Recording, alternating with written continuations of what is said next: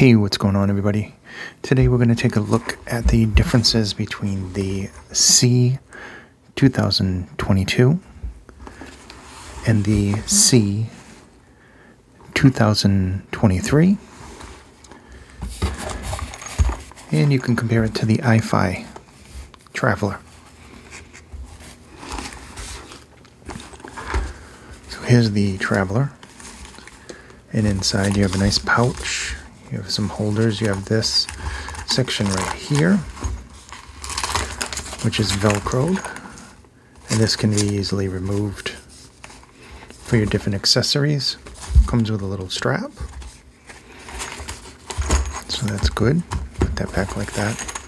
There also is a thing on the back where you can put your phone, so that's also good. And it's a decent sized case. It's got these port things here where you can run your cables through, top and bottom. So if you had your like Diablo or your Griffin in there, you could easily do that. Really solid zipper. I got it caught. There we go. So now it's zippered. So okay, I'll put that off to the side. That's the Audiophile Traveler. This is the new one. And it's a little bit taller than the other one. The other one is a little bit thicker. Of course, I do have a couple of amps in there and a DAP. This one is thinner. This is the newer one, the C 2023. But it does have this expandable thing. So it ends up being a lot thicker because this pocket it zippers when it's not in use, and when it's unzipped, it expands. So it's a lot bigger. Now, of course, you have nice zippered internals, a zippered pocket there.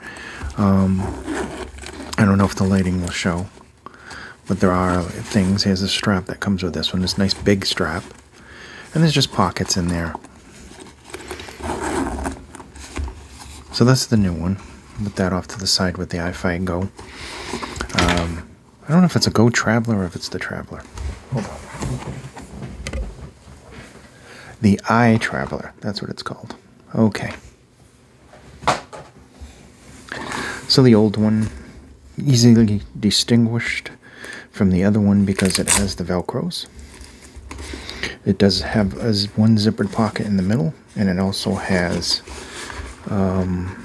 Velcro on the back, and this thing right on the front here, another little pouch. The pouch on it is a lot smaller than the newer one, as you can see. There's a difference in the thickness. Both of them really well made. Should be able to hold products quite easily. So that's the old one. I believe it's still available.